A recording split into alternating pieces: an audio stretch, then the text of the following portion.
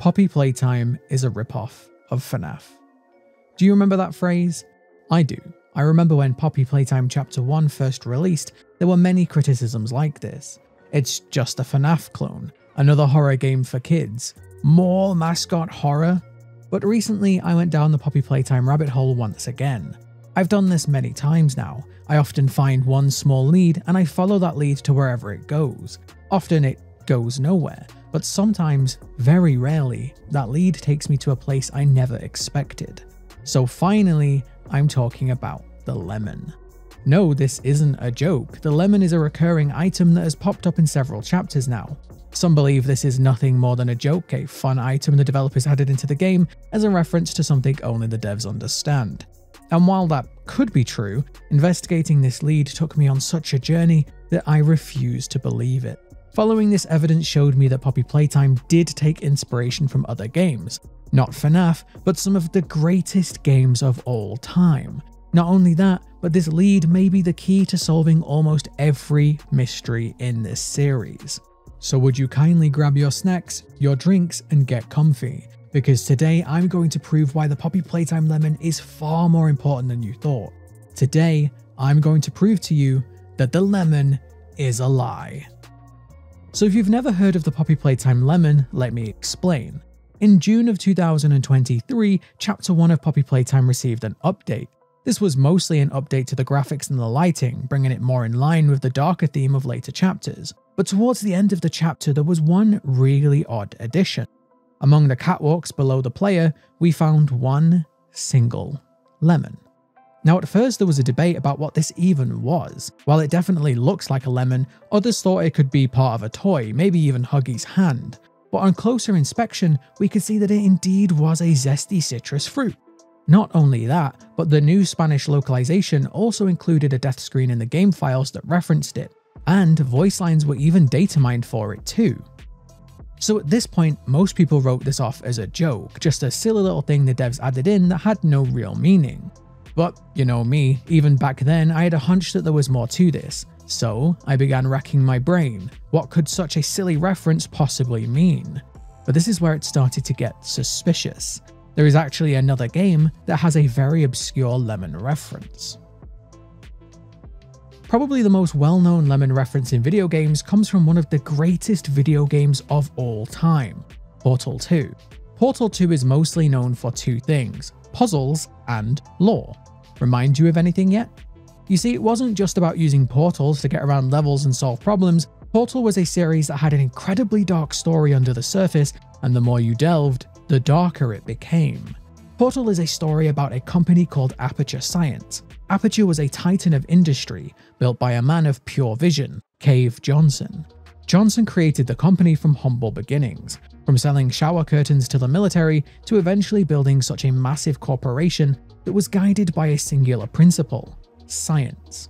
Johnson was a bit of a mad scientist. He had plenty of ideas, many of which were completely useless, but amongst the rubble were golden nuggets, just a few genius ideas that were enough to raise the company above the rest.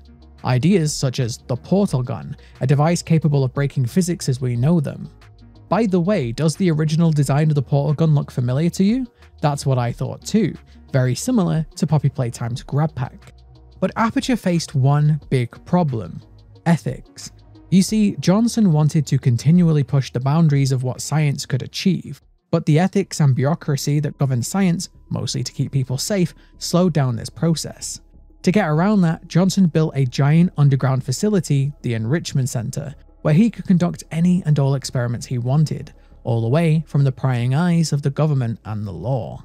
This is where the story takes a dark turn. In order to run his experiments, he needed participants, but he knew that most of his experiments were dangerous to the point of being lethal. Again, to him, he didn't care. To make an omelette, you have to break a few eggs, right? But who in their right mind would participate in such dangerous experiments? That's why Aperture Science began finding test subjects on the surface. They took those that often had nothing to lose: the homeless, psychiatric patients, and wait for it, you guessed it, orphans. You might have already started to see some similarities with Poppy Playtime here. These subjects were lured in with the promise of $60 if they participated in the experiment. But of course we know that most didn't survive to ever receive the payout. With most of the experiments being so deadly, the company had to continually recruit more test subjects. The facility quite literally became a factory of death. But just like in Playtime Co., this reign would not last. Eventually, the company began to struggle financially, even going bankrupt, something Cave Johnson partially blamed on their rival Black Mesa. Yes, the Black Mesa from Half-Life. So what did Aperture do in response? Desperate to beat Black Mesa in the race to create the working Portal device, they began to replace their workers with non-living versions. Androids. Again, eerily similar to the Bigger Bodies initiative. Harley Sawyer cites the advantages of using living toys as workers, less pay and less lawsuits from accidents. It's almost a one-to-one similarity. Aperture also used these androids as replacements for the human staff that they now try to push into doing the experiments. But just like in Poppy Playtime, these androids were often incredibly dangerous. They were created with extreme intelligence, but no safety features. The company even gave instructions on how to deal with any that go rogue. Ironically, staff were instructed to use paradoxes to shut them down. Kind of like how after the Bigger Bodies initiative was started, staff in Playtime Co. started to go missing. Ironic, right?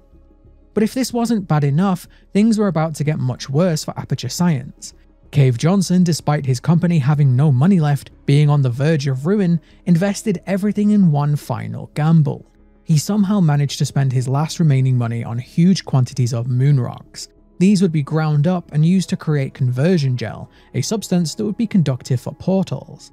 The problem was, they were also incredibly toxic. Johnson was now sick, dying in fact, and knowing this, he tried desperately pushing the company's research into a different direction.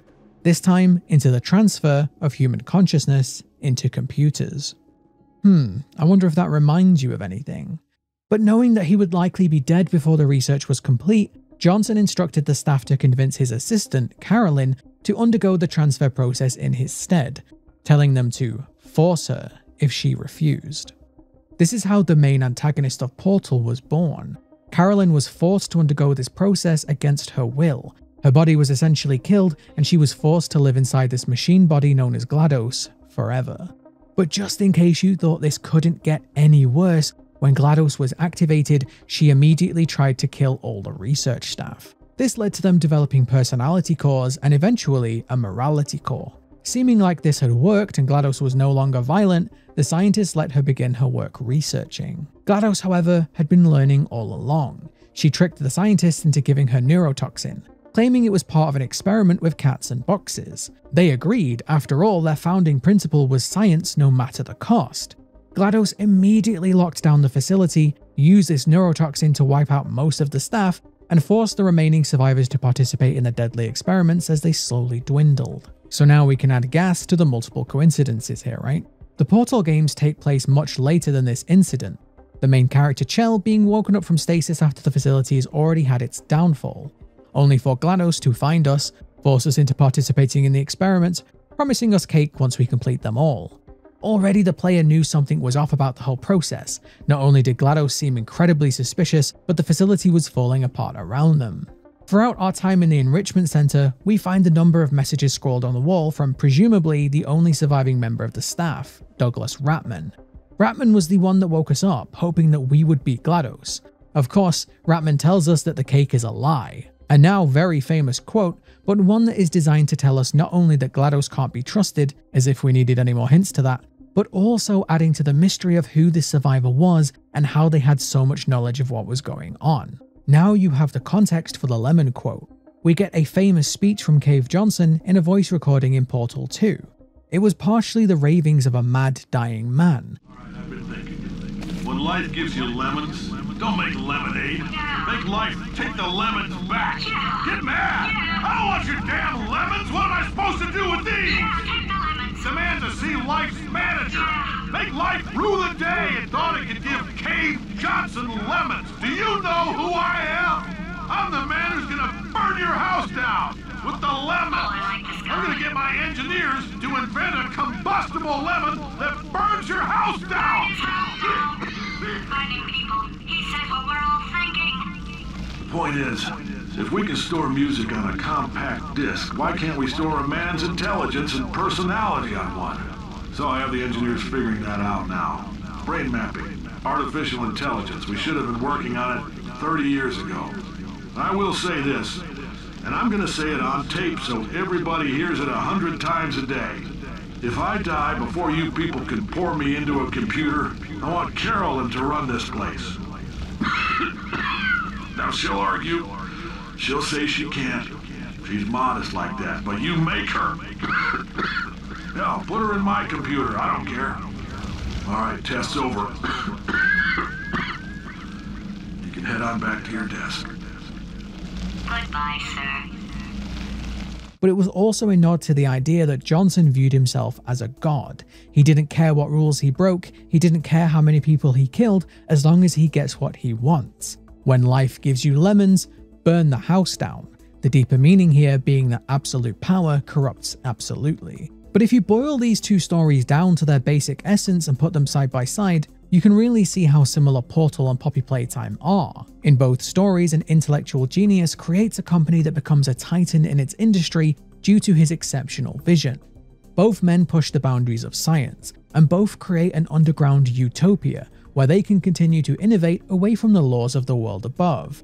These utopias, though, have their own darker sides, with the staff here working in incredibly unsafe environments, leading to many accidental deaths. Eventually, both companies begin to struggle financially, leading to staff being replaced by non-human workers.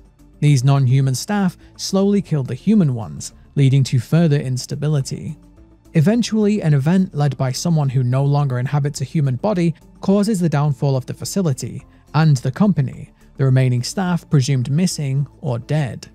Years later, an ex-staff member comes back to the facility, works their way through, solving puzzles, avoiding deadly dangers, trying to solve the mystery, take down the bad guy, and put things right.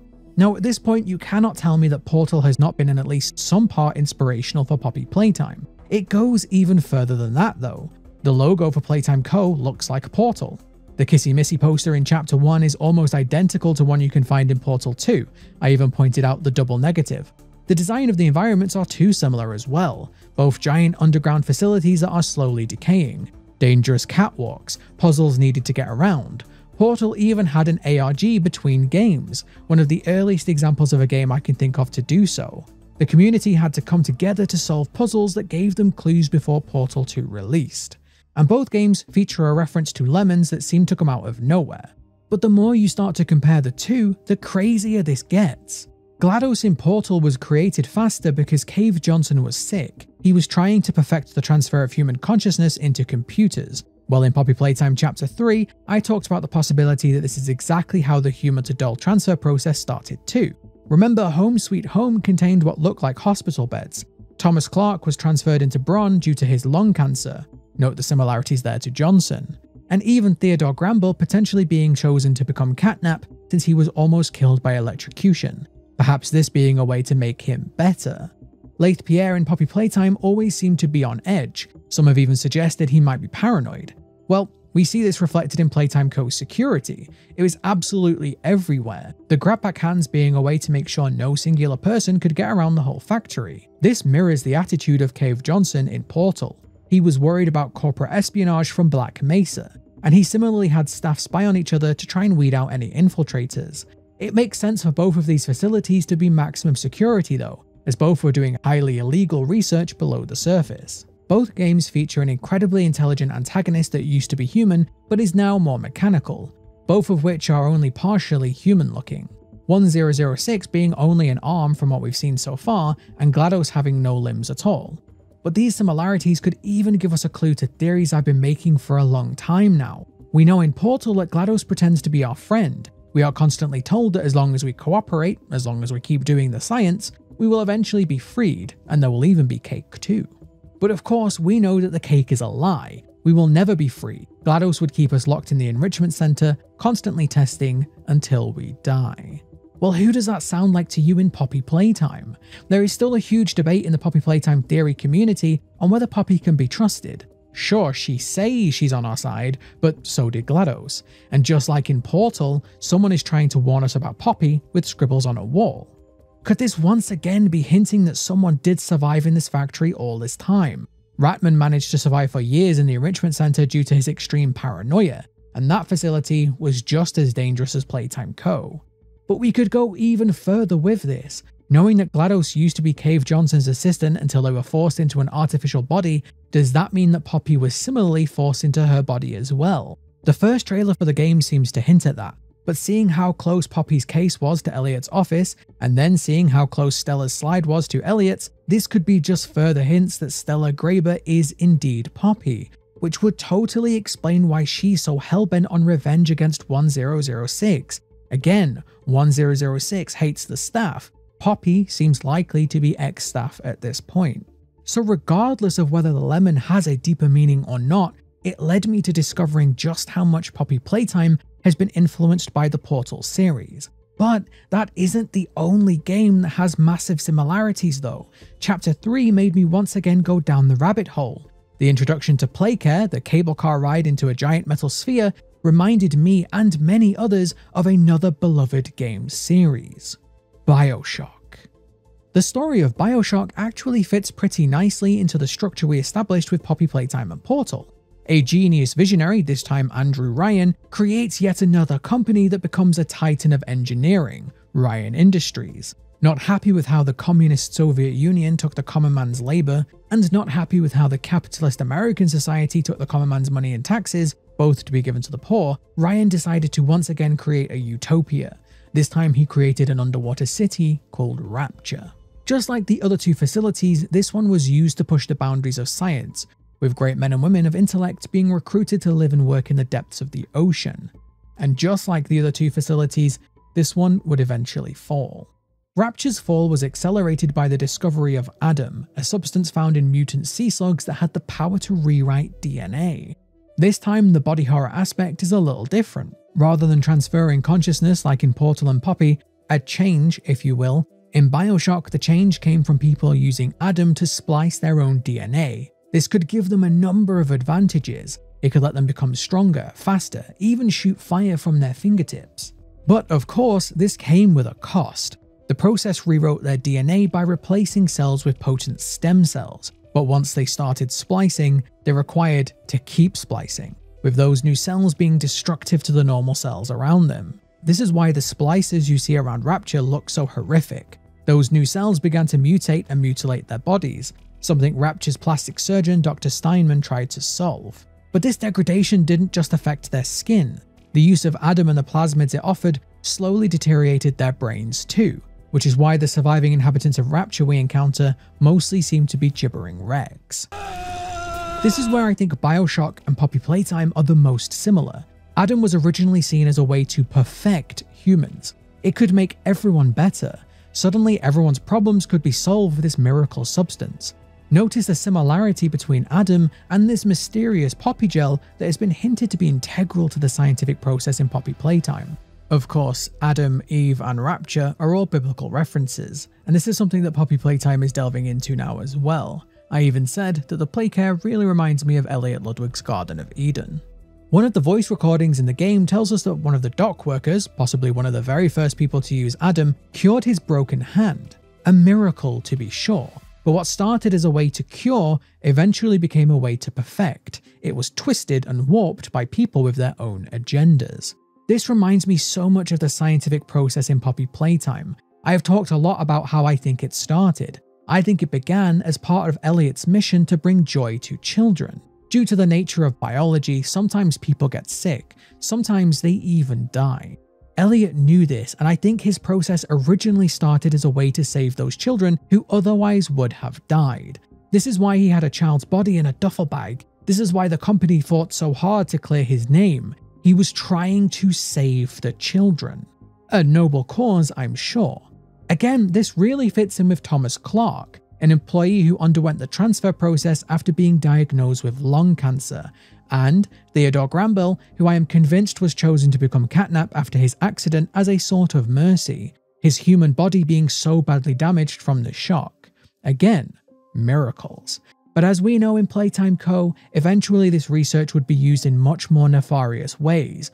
Harley Sawyer twisted this process into the Bigger Bodies initiative. No longer were children being saved, they were now being used as cheap labor. But this isn't the only clear similarity between these two games. In Bioshock, just like in Portal, we are being led by a mysterious character who guides us forward. This time, it's a man called Atlas. The player character seemed to arrive in Rapture by accident. The plane he was on crashed near the entrance to the underwater city by sheer luck, and he had no choice but to descend into this mad city to survive. Atlas is the one who explains to the player what's going on in Rapture. Just like in Poppy Playtime though, he always seems to only give us the bare minimum information we need to move forward. It's always, "There's no time to explain," or "I will tell you everything after you do this." At first he claims it's because his wife and child are being held captive by Andrew Ryan. He claims he's trying to save them and escape Rapture. If we help him, he will help us escape too. This is very similar to GLaDOS and also Poppy. But as we progress throughout the game, things start to unravel. This was, in my opinion, one of the greatest narrative threads in gaming history. It turns out that Atlas isn't real. The man with the Irish accent over the radio was none other than Frank Fontaine, Ryan's greatest rival, and massive conman. There was no family to save. Atlas wasn't helping us at all. In fact, Atlas was manipulating us the entire time, using us to overthrow Ryan so he could take over Rapture. What was even more mind-blowing is that a simple phrase he had used throughout the game, "Would you kindly," was actually a trigger word used to gain complete control over us. It turns out that the player had been born in Rapture all along. He was the result of a mad experiment and the son of Andrew Ryan. The player character is named Jack, and he had been experimented on so that he would age more quickly, but also given extensive psychological conditioning. Not only was the trigger phrase, "Would you kindly," implanted so that he would follow any order without question, but he was also given code words that could stop his own heart. This psychological conditioning is something that Poppy Playtime references too, something we see they used on Mommy Longlegs, and something I think has been hinted for a long time now. But now this just makes me even more convinced that Poppy cannot be trusted. All three games have a primary narrator, someone that guides the player, instructs them, and makes promises to them along the way. All three are cheery and charismatic, and all three have a mission that we just have to complete. GLaDOS wanted us to save science, Atlas wanted us to save his family, and Poppy wants us to save the orphans. But all along, all three were given huge warnings. The cake is a lie. Who is Atlas? Run from Poppy. All three of them manipulate the player while lying to their face. GLaDOS tells us that we can leave once we finish the tests. A lie. Atlas tells us that once we rescue his family, we can leave. A lie. Poppy tells us once we get the train code, we can leave. A lie. Looking at this pattern, we can clearly see what Poppy is. GLaDOS took over the Enrichment Center after being transformed into a machine. Atlas tried to take over Rapture after being transformed from Fontaine into Atlas, something he did by the way to trick Andrew Ryan. He subsequently then also became this monster. Following this logic, Poppy's twist reveal is that she's using us to remove the obstacles in her way, just like Atlas did with us, using us to remove the surviving leaders of Rapture. She's only telling us half-truths. She showed us the Hour of Joy VHS, but neglected to explain why this event started. She tells us 1006 is evil and needs to be killed, but doesn't tell us who he is. She very conveniently hasn't told us who she was yet either. We just have to trust her, even after she took our own choice away at the end of Chapter 2. No, Poppy fits in this category of unreliable guide perfectly, so sorry if I don't trust you one bit. But she isn't the only character who fits perfectly with this framework though. Elliot Ludwig is the creator of False Utopia, just like Andrew Ryan and Cave Johnson. All three men were geniuses, men of science, innovation, and industry. All three men were born around the early to mid-1900s. All three had huge ambitions and a clear vision that went beyond that of their peers. All three created their own underground facility, or underwater in the case of Rapture, so they could get around the rules and laws of the world above. They would all eventually begin to play God, Johnson throwing lives away to push the boundaries of science, eventually trying to store human consciousness in machines, Ryan allowing people to change their very DNA to become perfect, and Elliot developing a process to transfer human consciousness into dull bodies. All of them having strong themes of immortality. Each of these creator characters began with arguably good intentions, but eventually each would have their utopia come crashing down as they spiraled more and more into villain territory, each man becoming more unhinged, each facility becoming more dangerous, each company beginning to struggle financially until each one became a place of death, a tomb. But we can still keep going with this theory. All three companies were founded by a man, but each one was propped up by a very important woman. Carolyn in Bioshock was described as being Johnson's assistant, but he also noted that she was the backbone of the company, one of the reasons she was chosen to become a successor, inheriting Aperture after his death. Tenenbaum in Bioshock was the one who discovered Adam, and she helped in the research that followed. But after seeing how young girls were being transformed into nothing more than Adam harvesters, she devoted her time to try and cure and care for them. She too technically inherited Rapture after both Ryan and Fontaine were killed. So who in Poppy Playtime could fit this character role? Obviously Stella. It's implied that she was close to Elliot, her slide was next to his, and she cared for the orphans just like Tenenbaum cared for the little sisters. This could mean that, like GLaDOS, her consciousness was transferred into another body. Remember, one of the earliest theories is that Poppy is Stella. This scene from the trailer could even be a hint that it wasn't voluntary, just like Carolyn. If Stella is Poppy, she would still fit perfectly with that framework. Once a staff member who assisted in the science, she eventually was forced to undergo the transfer process and is now manipulating the player to get what she wants. That would leave just one question: is she still caring like Tenenbaum, or a manipulative evil like GLaDOS? Both Portal and Bioshock showed how people change, in both the physical and metaphorical sense. The Splicers and GLaDOS represent a physical change, being altered by science, but Andrew Ryan and Cave Johnson both underwent metaphorical changes. Both started out with good intentions, but a combination of power, money, paranoia, and company struggles slowly turned them into villains. On top of this, all three games feature an element of psychological trauma, something that Poppy Playtime has yet to fully explore, but I'm convinced we will in the future.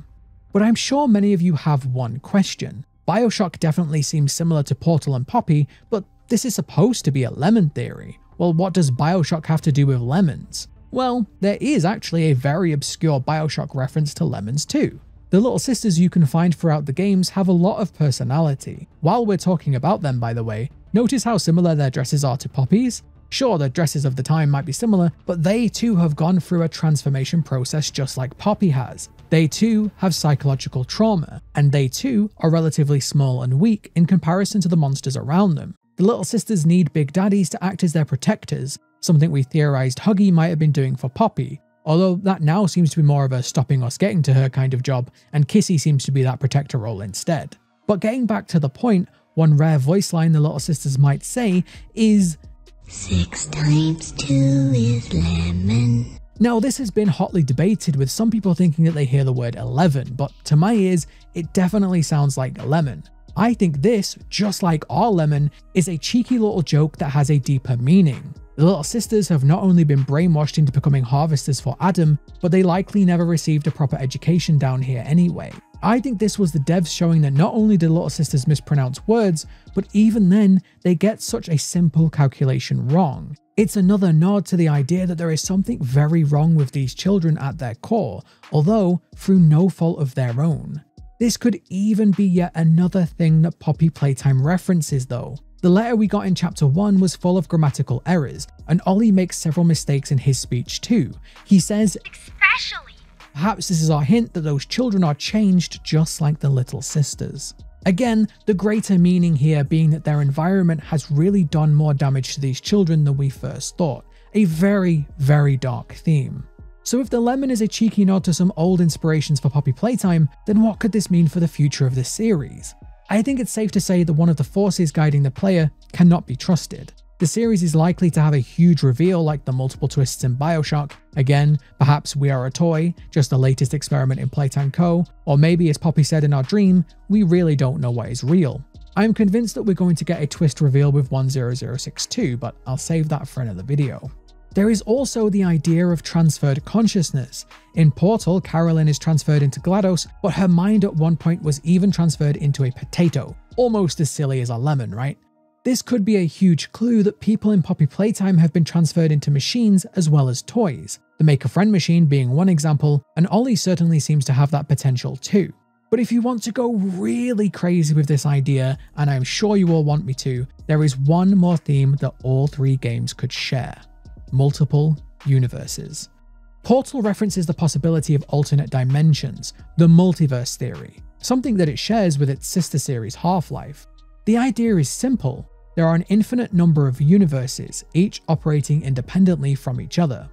Aperture Science, or rather our Aperture Science, theorized of their existence, with some alternate Aperture Sciences actually managing to figure out how to cross into other dimensions, usually to make infinite amounts of money. This was also the main plot of Half-Life, with Black Mesa, that game's science company, accidentally opening a rift into another dimension, kicking off the downfall of humanity on Earth. But Bioshock also went down a very similar route with its third game, Bioshock Infinite. In that game, the players are taken to a very different city than Rapture. This time, rather than a dark and grimy underwater city, the player is taken to a bright and cheerful looking city in the clouds. But by the end of the game, we learn that there are multiple universes within Bioshock. Each one might look very different, but they all contain an anchor point. There is always a lighthouse, there is always a man, there is always a city.